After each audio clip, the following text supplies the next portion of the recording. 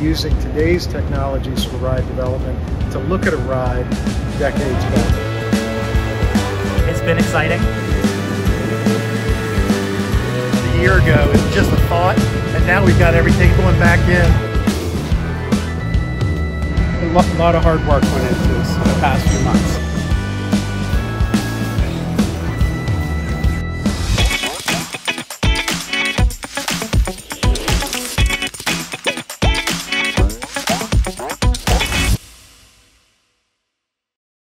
Let's pick up where we left off. On the way to Cincinnati, Ohio. That's where we met Jim Shea, president of Premier Rides. When Kennywood came to us and said that they really wanted to bring back the Kangaroo and would like Premier Rides to partner with them on how that would happen, we were extremely honored by that. But what got us here in the first place? There were technologies that existed then which were good, but there are technologies today that exist that are levels beyond what was available back then. Part of the Kangaroo's refurbishment was the creation of models, often used in aerospace applications, to carefully analyze the ride's structure. And, you know, Norman Bartlett made a pretty durable ride all those years ago. It is a robust ride. There's a reason that it's run for decades. It was built well, but it was built back in the pioneering days of ride development. Once we knew what had to be done, the teams at Premier got to work. Each piece of the ride was sandblasted, allowing teams to carefully inspect and adjust as needed. A few important updates would be made. Any ride that's out there can always have improvements done. So we are looking at the ride using today's technologies, advanced computer analysis, and finding out what can be done to the ride to give it a life that's going to go on decades more. Back at Kennywood, there was no time to waste. The last we spoke with project manager Gary Miller, the ride site was little more than a big pile of dirt. A lot has happened since then.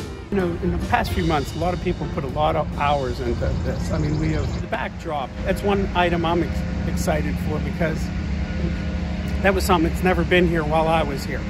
And it was back in the 60s we had a backdrop. It's 26 feet high. We had the letters and the Kangaroos. They're all going to light up. They light up in a sequence when the ride will be going. Well, we joined carpenter Matt Yeckel those 26 feet in the air as he was starting to light up the new Kangaroo. As work continued on the Kangaroo's new backdrop, it wasn't long before the first shipments of the ride itself returned from Premier, starting with the ride's track. That's also when we first met with Ray Micklow. I am the inspector at the Kangaroo. Actually, I've been for the last several years. I also do the winter maintenance and things too.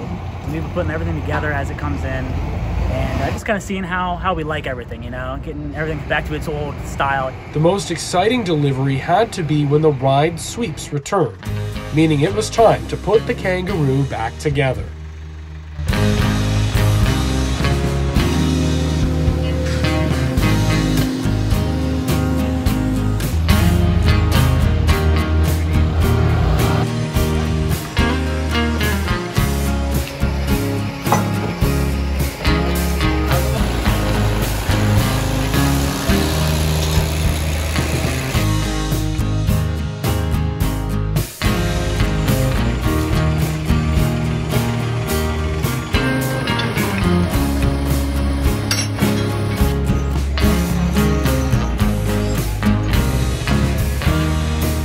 Ray Micklow will tell you why he loves taking care of the Kangaroo.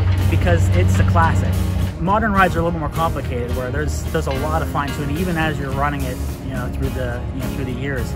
But this ride is one of those things where once you finally get a hold on it for the year, once you have it set up, you're really just making small adjustments, and really it's fun to work on, you know. We're doing a lot of the finishing electrical stuff at this point. You know, mechanically the ride's pretty much all together. Got the sweeps in, the cars in. Everything is new in this area. We got some new flings on the cars. Everything's nice and colorful again. We look at the Kangaroo as a legacy attraction. parks all over the world have attractions that really are part of their DNA. It's been a pleasure. It's been exciting, and yeah, I can't wait. Pittsburgh loves this ride. I'm excited about it. They're excited about it. I can't wait for opening day.